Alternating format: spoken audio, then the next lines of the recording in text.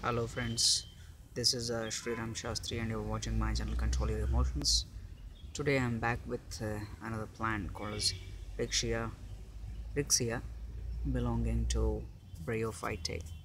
So these plants are non-vascular thalloid plants. So presently what you are seeing, okay, this is a thalloid structure of these plants if you watch it here. Okay, so they measure about 3 centimeter up to 3 centimeter in diameter, circular rossette growth of thalloid structures you can observe. So these plants are usually found in the regions where water is very high and moisture content is very high. They are called as what you call as amphibians of plant kingdom because they require water for their sexual reproduction. They release their gametes into the water, and you only during the monsoons you can spot them along with some moss going around with them. You can see this is moss again. They are also bryophytes. So along with the moss they are going out here. So these close-up of this thallus is a bit difficult. Yeah, these are some of the other thalloid structures. Yeah.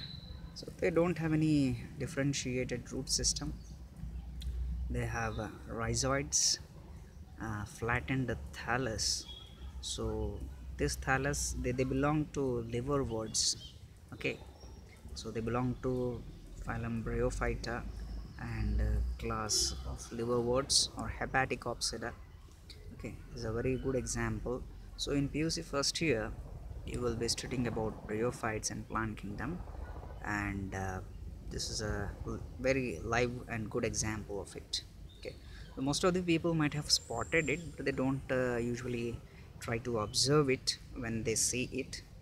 Okay, because they're very small in size, so we at once do not seem to observe such plants. Okay, but this is a video in which you can watch them, and with your text reference you can see the structure of thallus. Very good quality of thallus you can see here, and many large amount of Riccia going here. They belong to Mercantiale. Okay, so uh, green, the thallus, the upper surface of the thallus is green colored. It contains chlorophyll, and the lower surface is pale, very thin thalloid structures. In the lower side they have rhizoids which absorb the nutrients from the surface.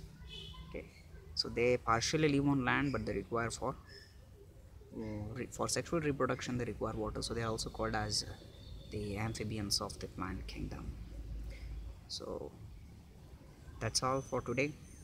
Please don't forget to subscribe my channel for such wonderful videos. Thank you. See you in the next video.